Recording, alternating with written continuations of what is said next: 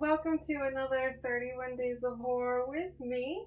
Today we're going to be talking about a movie called Annihilation starring Natalie Portman. I have loved every role I've ever seen her in her portrayal of the character Lena in this movie. It's perfect. This movie has absolutely beautiful visuals like this.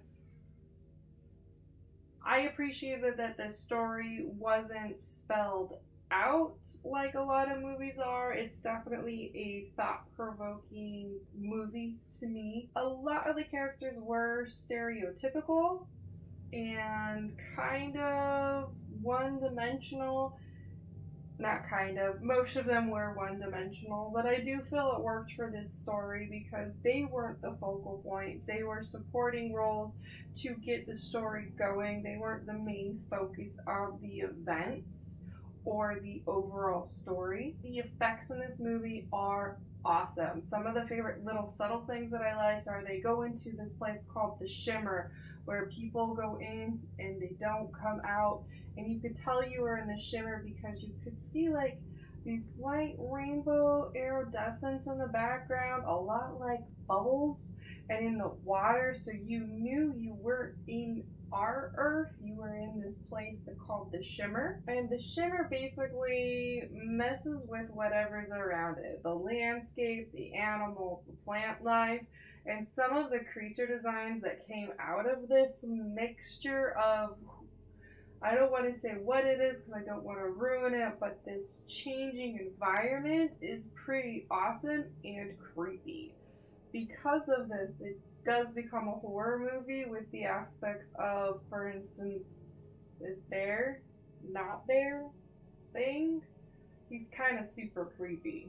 Going into this movie, you meet the character Lena, who is mourning the loss or potential loss of her husband, who is in the military. He's been basically missing in action for some time. She's not getting answers from the government, the military. No one knows what's happened to him.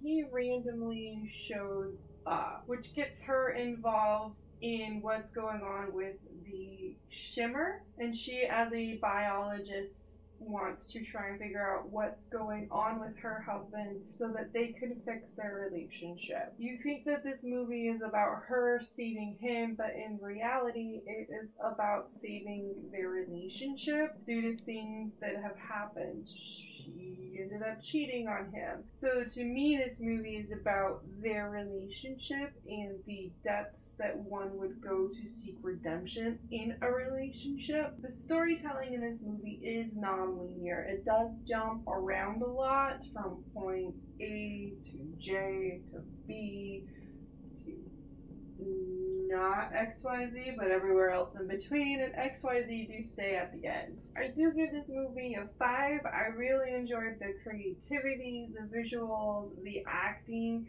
and where the story ended up going towards the end. I recommend watching it so you can find out for yourself what goes on. I don't want to do any spoilers for this because it was a really interesting movie. It kept me fully engaged the entire time. But that's one more movie down on 31 Days of Horror, and one review each day means we're one day closer to Halloween. I hope you're looking forward to Halloween as much as I am. I hope you're enjoying the series as much as I have enjoyed making it for you. And make sure to like, subscribe, all the social media stuff right there. And from my dark heart to yours, have a wonderful day, and please don't die before my next video.